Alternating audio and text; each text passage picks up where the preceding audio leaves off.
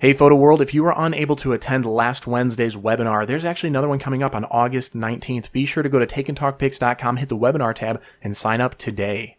Take&TalkPics.com. I am Rob Kruger, and this is episode 60 with our Fundamental Fridays.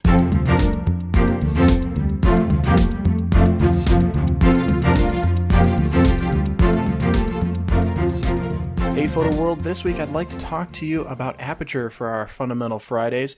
Last week, if you remember, we went over shutter speed, and then next week we're going to be doing ISO to wrap up our exposure triangle. But for this week, we're going to go over Aperture and even a little bit of how it can correlate with shutter speed, and then venturing in a little bit to depth of field. But we will have an episode completely devoted to that in a few weeks. So let's get going here. For Aperture, the best way I would describe it, just with my own words here, the aperture is the opening in a lens. Apertures are made up of multiple metal blades, making a circular and adjustable opening within the lens itself. This opening determines how much light is able to pass through the lens. Apertures are listed in f-stops or f-numbers. These numbers are to represent the opening of the aperture. Aperture also plays a major role in depth of field. The smaller the f-stop, the larger the opening, and the shallower the depth of field. The larger the f-stop, the smaller the opening, and the longer the depth of field. So just like with shutter speed, I pulled off a strict, more textbook definition and wanted to share it with you, Photo World, just so it's another simplified way of looking at it. Aperture refers to the opening of a lens's diaphragm through which light passes. It is calibrated in f-stops and is generally written as numbers such as 1.4, 2, 2.8, 4, 5, 6, 8, 11, and 16. It goes on from there. 22, 32, 45, 64. Most of your lenses probably hit up to at least 22. Some go to 32 for you. But there was even a club once called F64 based on that long depth of field for a very small aperture all the way at F64. What are these things? F numbers and apertures, they do go together, but what does it exactly mean? Well, the F number is just the numeric value that we represent to the opening of the actual physical portion, the aperture itself, those blades opening and closing to create that circular diaphragm. And if you look here, if you're following along on YouTube or if you're just listening on the podcast, you can always go back to the YouTube channel and check it out for Take and Talk Pics. Of course, I have it in the show notes page for you on takeandtalkpics.com. Just type in Aperture in the search bar, you'll get right to it. But anyways, Aperture, starting out here, a very open aperture, a very highly sought after aperture for prime lenses that people want to go with, is f1.4. If you follow along, that is very open. It is wide open. And we start saying a fast lens kind of begins around 2.8. So if it's a smaller number or a larger opening than f2.8, it's considered to be a fast lens. Fast because there's a lot of light pouring through the lens, which in turn means your shutter speed can be faster and therefore a shorter duration for capturing the picture. So a fast lens really doesn't relate to the aperture as much as it relates to the shutter speed of what actually makes it a fast picture. We go in full stops here from f1.4 to f2, f2.8, and then we get to the more medium and slower apertures, f4, f5.6, f8 is where it starts to really slow down, f11, f16, f22 is what I have on the diagram here to show you what's happening inside your lens, what's happening inside for that aperture opening. It's closing down, it's getting smaller, and if you look at the sizes, it's hard to tell because our eyes deceive us. But the actual area of that circle being displayed for the opening is either half or double in size depending on which way you go. So when we go from f1.4 to f2, it doesn't look like a huge difference, but it really is cutting out half the amount of space that could be passing light through, therefore losing an entire stop of light through our lens into the camera. Same thing going from f2 to f2.8 or f2.8 to 4. If you jump up to f11, that's another 3 stops from f4, 1 to 5.6, 2 to f8, 3 to f11.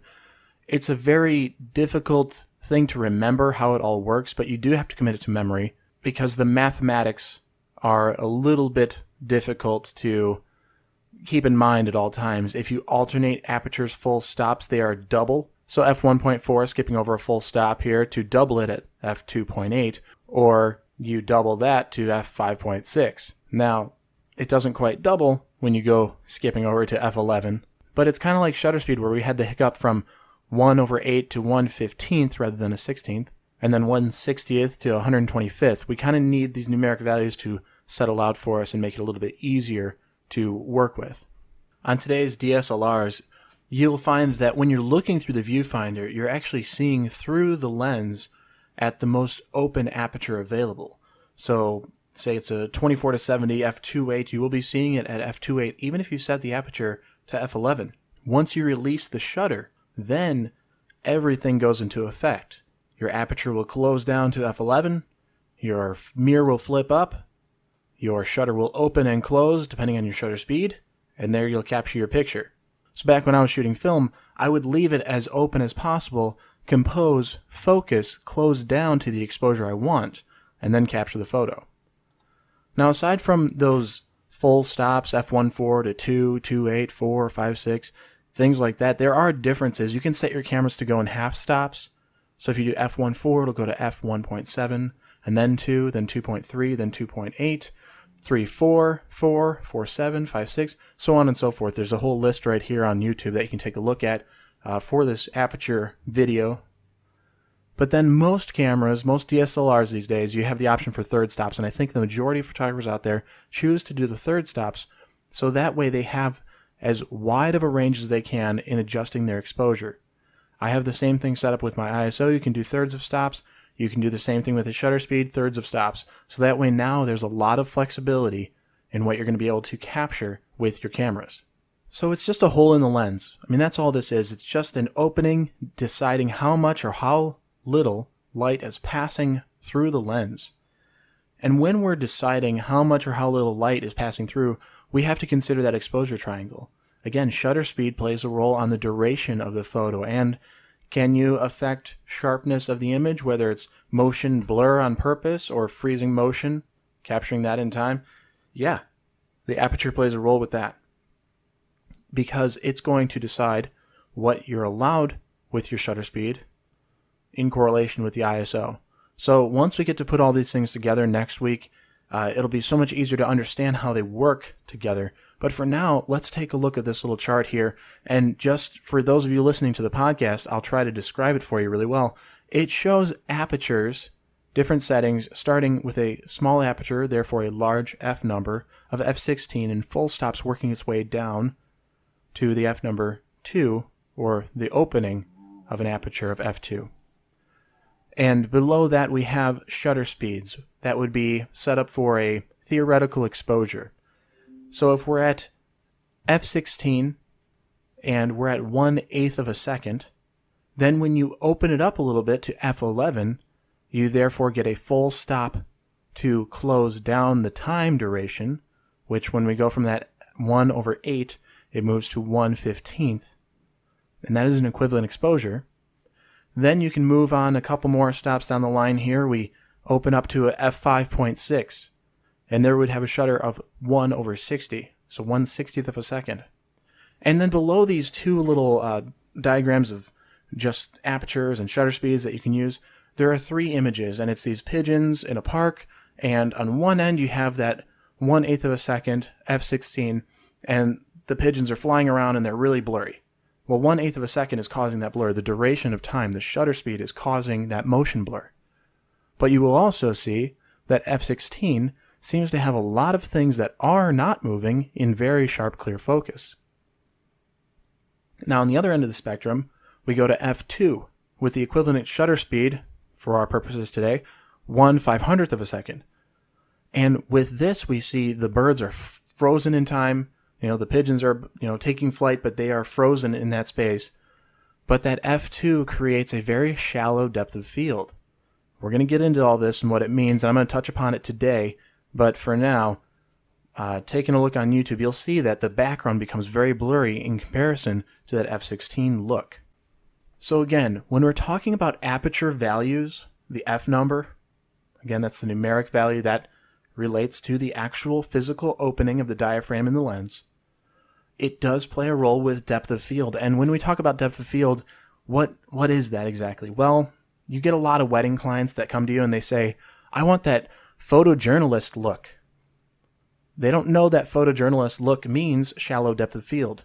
And the only reason that is related at all in a term today on Pinterest or wherever people keep finding it, is that photojournalists didn't often use flash, and they needed to take a fast picture on the fly. Therefore, they needed as much light pouring through the lens as they could. And with that, they had a very open, wide aperture, say f2.8 or f1.4, and that gives us an effect of very shallow depth of field. That's the photojournalistic look. The shallow depth of field is all they really mean. So that shallow depth of field really relates to those pictures you see where there's blurry subject matter in the foreground, a really tack-sharp focus person or object, whatever the subject really is about. And then behind there, you have just washed out blur going crazy, just falling apart. There's no focus. It's just blending together. The colors are smearing. That's really shallow depth of field where there's those layers of blur, sharp, and then blur. Or just sharpness and blur, or blur and then sharpness. It's definitely different ways to do it, but the idea is that you have a mixture of both clear focus on a very small plane of focus and then very shallow fall off, so that way it goes blurry very quickly in either direction. And on the other end of the spectrum, we have f22, a really high f number, but therefore a very small, tiny hole, a very small opening in the lens. That small opening is creating a long depth of field. Sharpness in the foreground, sharpness in the middle ground, sharpness in the background. There are still two other elements that equally play a role in depth of field, but when we're talking about aperture, the way to remember aperture is depth of field contribution. Bigger f number, bigger depth of field. Smaller f number, smaller depth of field. Okay, smaller f number, bigger aperture hole. Bigger f number, smaller aperture hole. It just kind of, it's the idea of capturing a negative to eventually flip it and print it to make a positive. Everything just keeps back and forth. Opposites in photography. They're all over the place. So for those of you listening to the podcast, this is a good time to head over to YouTube and take a look at the couple picture samples to follow along with a lower or shallower depth of field to a longer depth of field, and just kind of describing the aperture effects and what's happening there. For those of you still watching here, take a look. Less depth of field, or as most of us will call it, shallow depth of field. f2, we have a really wide aperture. They're focusing right on that small clock in the front, and then a couple behind it just getting blurry and even more blurry as you move past. And then more depth of field, or again, in the industry we like to say long depth of field. There's a small aperture, f16, and we can see all three clocks are in pretty clear focus. But that last one looks a little bit less sharp. And I think that's due to a focal plane issue. Now, when you're looking for the less depth of field, focus on the subject you want sharp. Everything else will go blurry the way it's supposed to. When you want more depth of field, if you have things in mind, try to look at what's the back of all of that you want in focus, what's the front of all of that you want in focus, and focus in the middle, because depth of field expands both in front of and behind the subject depending on your aperture. So let's say, for instance, we have f2.8. So 2.8 has a very shallow depth of field. You can get about a face in focus when you're photographing a person. And then you go to f4, you can have the entire thickness of their body in focus. But you would focus on their eye, because you want to make sure that their eyes are sharp. But you can see that the front of them up to the tip of their nose is going to be sharp. Going back to their ears will be sharp. And then we start looking at groups of people. We have 3 rows of people, 5 across, 6 across, and then another 5 behind them. And this large group needs to be clear and focused. So let's say we go for f11 to make sure they're in focus. So we focus on that front line. Yeah, they're going to be sharp, and so is the second line, but the third line might start to fall off a little bit and become a little bit blurry. But if we move to focusing on the middle line, we have the focus in the middle, and that f11 is expanding both forward and behind our subject matter. So you have all 3 lines in focus. And we seem to have a lot of photographers who kind of miss that in the early stages of their work. So just remember, if you want a longer depth of field, you can set up for that, but then focus somewhere in the middle of that range that you want in focus for your final image. This last slide here is just a couple more samples, and it's actually doing that 3-layer thing. We have a couple people in the foreground, and we have the middle person in our whole group here is the one that's in focus. So much shallow depth of field that you can barely even tell that there's a guy standing in the background. It's almost creepy. But then when we get to that smaller aperture and the tinier hole, the bigger f number, the longer depth of field, then we start to see everybody's becoming clear. Now, again, we're getting into depth of field in a few weeks here. Let's not get too hung up on it. Aperture, really, it's an easy piece to the puzzle. It is the opening in the lens It decides how much light is passing through the lens, therefore projecting the scene onto the sensor or film that will then be decided by the shutter speed for how long it is available to see there. We're 2/3 of the way to capturing the perfect image just because of our settings are getting down with this exposure triangle. So Photo World, next week, we're going to wrap it up with ISO, put all three things together, and now we can start taking some awesome pictures. I'll see you next week. Happy shooting.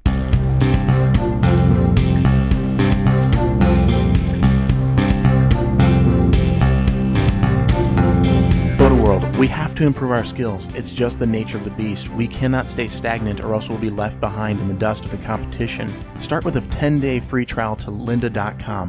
Head over to the affiliates page on Take&TalkPics and start improving your skills today. Take&TalkPics.com. Thank you again for joining us today, and we really appreciate you stopping by. Make sure you share this with your friends and photo family out there. We'll see you next time. This is Rob Kruger. Happy shooting.